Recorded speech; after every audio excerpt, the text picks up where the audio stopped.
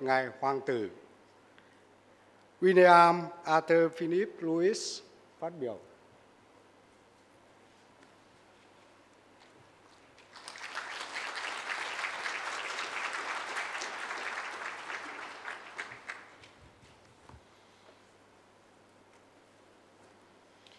Vice President, Your Excellencies, Ministers, ladies and gentlemen. I want to start by thanking the Vietnamese government for its leadership in hosting this conference in Hanoi. We all know and applaud the fact that Vietnam is taking steps to curb the wildlife trade in this country. We all know too what a welcome signal that this is in a region where so much needs to be done to halt the demand for wildlife products. The Vietnamese government knew that hosting this conference would shine a spotlight both on its good work and ongoing challenges.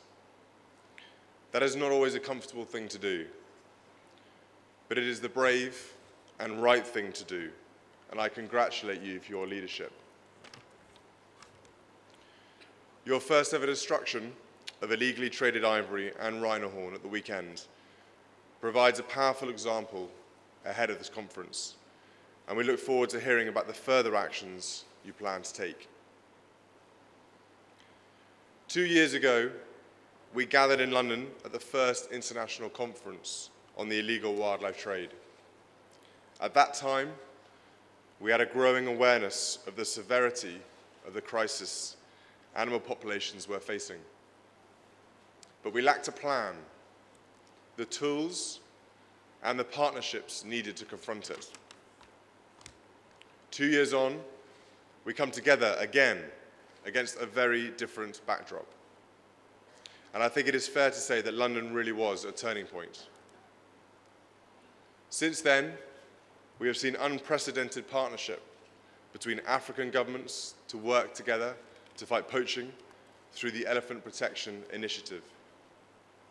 We have seen China and other countries in Asia take leadership on confronting the demand for IWT products within their own borders. We have seen the United States provide a blueprint for how developed economies need to acknowledge their own demand challenges.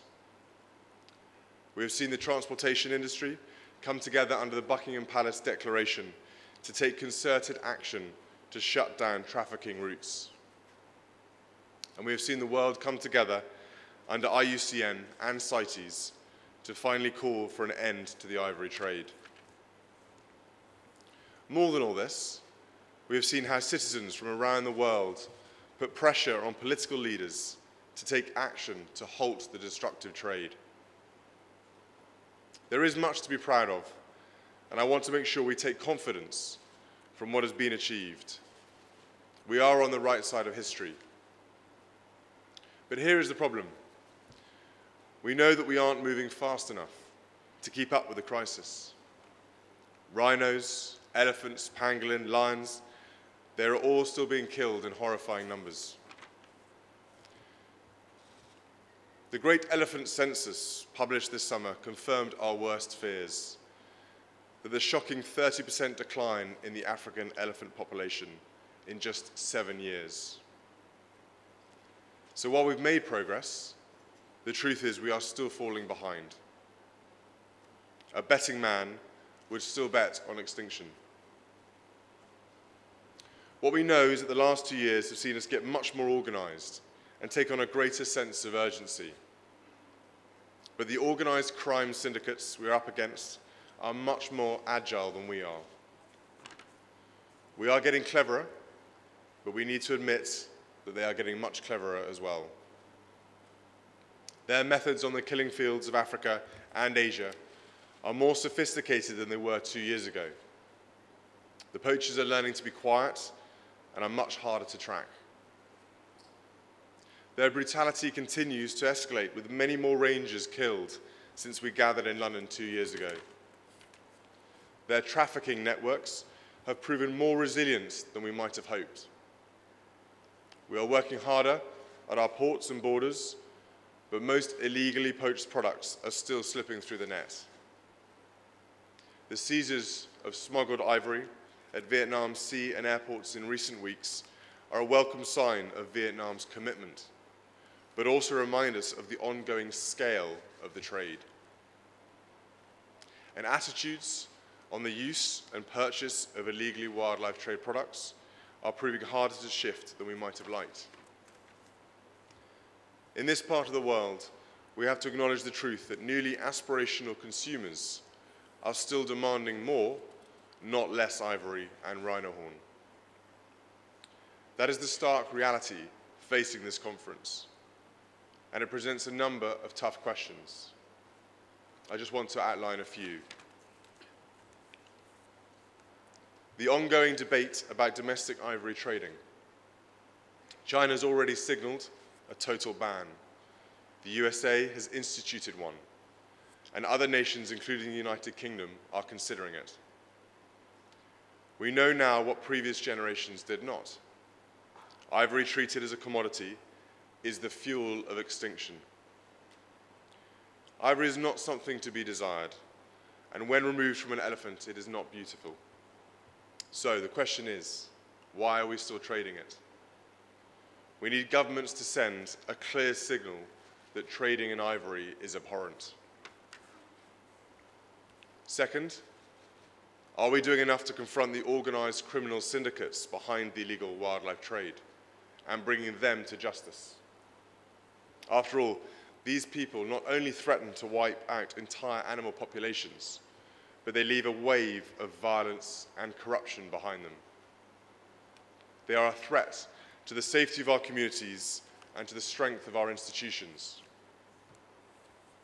Finally, are we doing enough to work with business and civil society to make the changes we need to see? I am very proud of what we achieved with the Buckingham Palace Declaration for the transportation sector. We now need to implement its commitments. But do we also need to ask what others should do? Who is convening the global antiques market? Are we doing enough with the traditional medicine community? What role should the tourism industry play in Africa? And what signals can the fashion and luxury sector send to change attitudes in emerging markets? These are big questions, but I believe that in answering them, we will build a campaign of action and awareness that is truly up to the crisis we are facing. We will discover the practical steps we need to add to our plan, and we will protect the momentum we have built over the last 2 years. We are all here because we care about saving these animals from extinction and protecting the communities that rely on them and safeguard them. But we know that many others do not share our sense of urgency. In a difficult moment in time, many would ask why this issue warrants priority and effort. I firmly believe that halting the extinction crisis and ending the illegal wildlife trade presents a real chance to demonstrate our collective confidence that we have the power to rise to the big problems of our time. If we cannot tackle this, it is hard to see how we will be effective in overcoming the other global challenges that face us. Compared to other global problems, IWT is remarkably uncontroversial. Almost everyone acknowledges the need to stop it, and everyone acknowledges that the extinction of our iconic species would be a great loss for humanity. It is only a test of will. And compared to other global problems, I really do believe it is relatively straightforward to solve. We know where the animals are that are being killed. We know through which ports, airports, and highways their products are being shipped from killing field to marketplace. And we know which markets are fueling the demand for the entire trade. We can win this battle. And in doing so, we can take a small but very important step in reminding ourselves that we are capable of rising to the challenges of our age. A message that our young people need to hear loud and clear. I wish you luck for a successful conference, and I thank you for the actions you will take to protect the natural heritage we all want to pass on to our children and grandchildren. Thank you.